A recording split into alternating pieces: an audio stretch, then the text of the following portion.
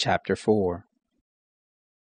The Lord spoke to Moses, saying, Speak to the children of Israel, saying, If anyone sins unintentionally in any of the things which the Lord has commanded not to be done, and does any one of them, if the anointed priest sins so as to bring guilt on the people, then let him offer for his sin which he has sinned a young bull without blemish to the Lord for a sin offering.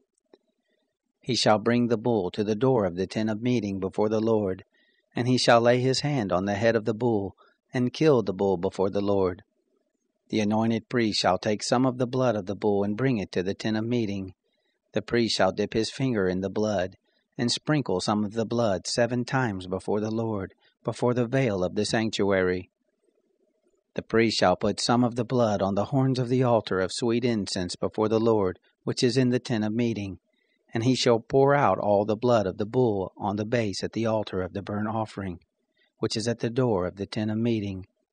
He shall take all the fat of the bull of the sin offering off of it, the fat that covers the innards, and all the fat that is on the innards, and the 2 kidneys, and the fat that is on them, which is by the loins, and the cover on the liver, with the kidneys he shall take away, as it is taken off of the ox of the sacrifice of peace offerings. The priest shall burn them on the altar of burnt offering. The bull's skin, all its flesh with its head and with its legs, its innards and its dung, even the whole bull shall he carry forth outside the camp to a clean place, where the ashes are poured out, and burn it on wood with fire. Where the ashes are poured out it shall be burned. If the whole congregation of Israel sins, and the thing is hidden from the eyes of the assembly, and they have done any of the things which the Lord has commanded not to be done, and are guilty, when the sin in which they have sinned is known, then the assembly shall offer a young bull for a sin offering, and bring it before the tent of meeting. The elders of the congregation shall lay their hands on the head of the bull before the Lord, and the bull shall be killed before the Lord. The anointed priest shall bring of the blood of the bull to the tent of meeting, and the priest shall dip his finger in the blood, and sprinkle it 7 times before the Lord before the veil. He shall put some of the blood on the horns of the altar which is before the Lord, that is in the tent of meeting, and the rest of the blood he shall pour out at the base of the altar of burnt offering, which is at the door of the tent of meeting. All its fat he shall take from it, and burn it on the altar. Thus shall he do with the bull, as he did with the bull of the sin offering, so shall he do with this.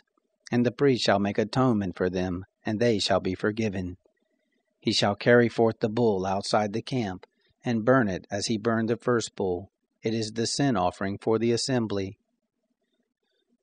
When a ruler sins, and unwittingly does any one of the things which the Lord his God has commanded not to be done, and is guilty, if his sin, in which he has sinned, is made known to him, he shall bring as his offering a goat, a male without blemish. He shall lay his hand on the head of the goat, and kill it in the place where they kill the burnt offering before the Lord. It is a sin offering. The priest shall take some of the blood of the sin offering with his finger, and put it on the horns of the altar of burnt offering. He shall pour out the rest of its blood at the base of the altar of burnt offering.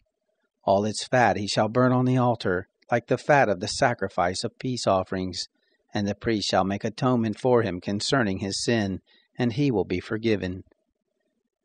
If any one of the common people sins unwittingly, in doing any of the things which the Lord has commanded not to be done, and is guilty, if his sin which he has sinned is made known to him, then he shall bring for his offering a goat, a female without blemish, for his sin which he has sinned.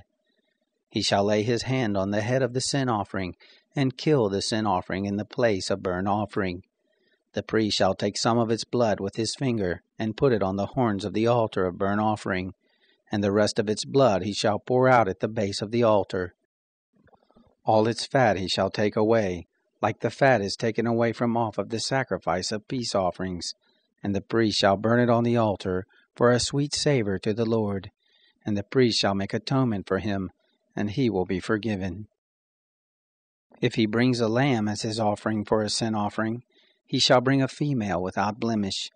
He shall lay his hand on the head of the sin offering, and kill it for a sin offering in the place where they kill the burnt offering.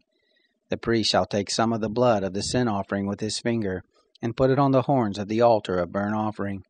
And all the rest of its blood he shall pour out at the base of the altar. All its fat he shall take away, like the fat of the lamb is taken away from the sacrifice of peace offerings. And the priest shall burn them on the altar, on the offerings of the Lord made by fire.